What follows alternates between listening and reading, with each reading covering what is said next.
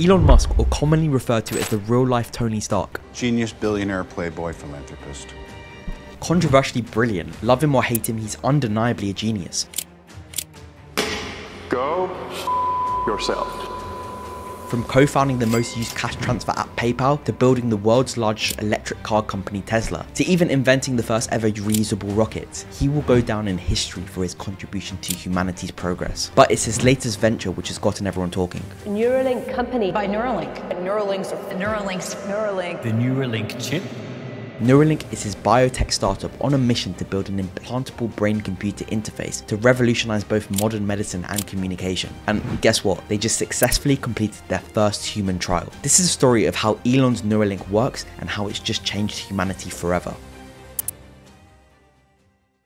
When most people think of brain-computer interfaces, they disregard it as science fiction, stuff that won't happen in our lifetime. You might perhaps think of The Matrix and Neo plugging himself into the simulation, or Avatar's Jake Sully seamlessly merging his consciousness with the Na'vi. It feels like a distant future, right? But what if I told you this future is closer than we think? Put simply, a brain-computer interface is a direct link between your brain and a computer. It allows you to control devices just by thinking, or communicate with just your mind. But that sounds like magic, right? Telepathy or telekinesis. Well, it was Arthur C. Clarke that said any significantly advanced technology is indistinguishable from magic. Generally, brain-computer interfaces connect to the brain in one of two ways. Either a wearable device, like a cap with a couple sensors that sits on the head, and this is how a doctor can measure your brain activity using an EEG, or a surgically implanted device that sits directly on the brain tissue. And so sorry to disappoint Zuck, but we're going to be focusing on implantable BCIs today, and not what you and Meta are working on. I think the one that we're working on is basically a wristband.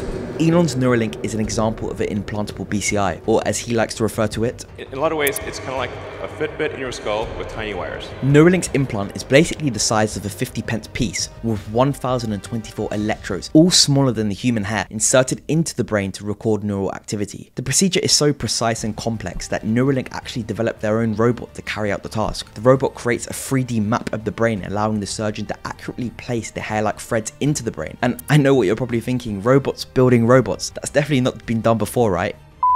Neuralink's implant has already been shown to demonstrate its use to stimulate movement in pigs and get monkeys to play Pong with their mind, though I'm not sure Peppa Pig will be signing up anytime soon. So what's the goal of all of this? Well, here's Elon to explain. Pretty basic. It'll be about restoring functionality to people who've lost their connection between their brain and their body. So you can imagine, like, if, say, Stephen Hawking could talk or communicate as fast as somebody with a fully functioning body. That would be amazing. So that's like what we're trying to do. That's our first application, is to restore functionality to quadriplegics, tetraplegics, and people who have just, for whatever reason, no longer have limited connection between their brain and their body. But how does he intend on turning his vision into reality? Well, let's explore this and how he potentially could have transformed the life of someone like Stephen Hawking.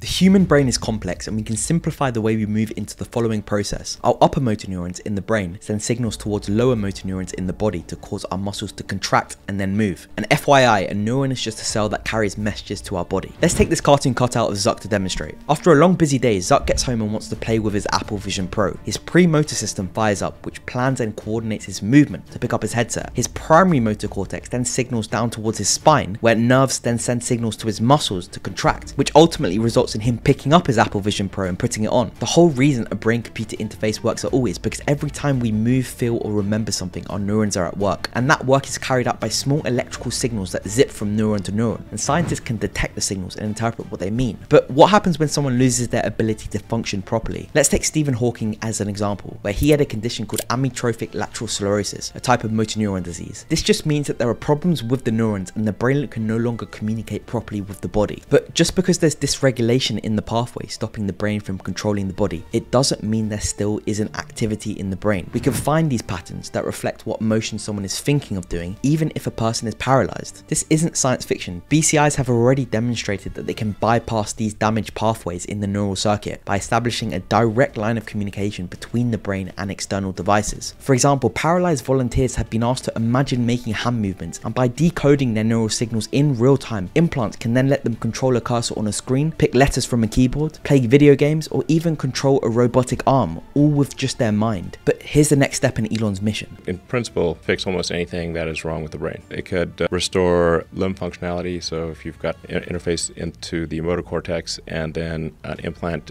that's like a microcontroller in your muscle groups, you could then create a neural shunt that restores somebody who's a quadriplegic to full functionality. Like they can walk around, be normal. So other than Elon being a straight marketing genius, why has everyone recently begun talking about Neuralink? Well, it's because the company just announced their first step to change humanity forever. Here's a quick breakdown of the Neuralink timeline to get you up to speed. At the beginning of 2022, the FDA denied Neuralink's request to fast-track human trials. Then in May 2022, the FDA approved Neuralink as an investigational device exemption, which allows the device to be used for clinical studies but isn't the same as approval. A year later, on the 26th of May 2023, Neuralink received FDA clearance for its first in-human clinical trial, which was a controversial decision at the time after Neuralink employees had said that the company was rushing surgeries on monkeys, pigs, and sheep. On September 2023, Neuralink then began recruiting trial participants for its PRIME study, which aims to study the safety of its implant and surgical robot. And then earlier this year, on the 29th of January 2024, Elon tweeted this: "The first human received an implant from Neuralink yesterday and is recovering well. Initial results show promising neuron spike detection." Then 3 weeks later, on the 20th of February, Elon said this in a conversation on X. Patient seems to have made a full recovery with neural effects that we're aware of, and is able to control the mouse, move the mouse around the screen just by thinking. This timeline of events will go down in history to have changed humanity forever.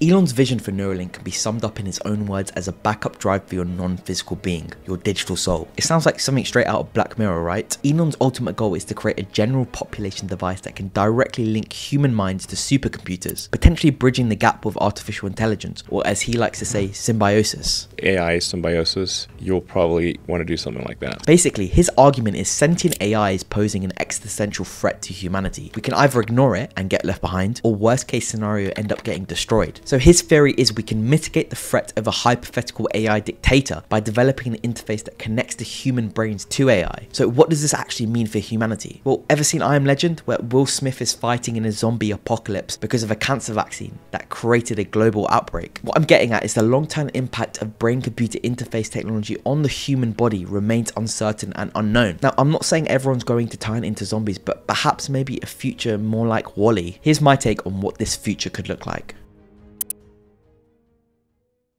As with all innovations, we have both the dystopian and utopian outlooks. Let's start with the dystopian, and this is where it gets really Black Mirror. The ability to link minds together could lead to a world where there isn't any privacy of thoughts anymore. Governments or big corporations, BlackRock comes to mind, could explore this technology to manipulate opinions and even control behavior, leading to an Orwellian surveillance state where private thoughts are no longer private. Additionally, if we have a computer in our brain, hackers could hack into our computer and could potentially access and manipulate memories, thoughts, and even control our actions. My personal least favorite is the homogenization of thoughts. The widespread adoption of such tech could lead to the homogenization of culture as direct brain-to-brain communication and AI interfaces standardize interpretations and reactions to experiences. It diminishes individuality and cultural diversity. The race for cognitive enhancements could lead to ethical dilemmas where the line between human and machine blurs. It raises the questions around what it means to be human and what is the value of natural human experiences. But then again, if we can get this technology right,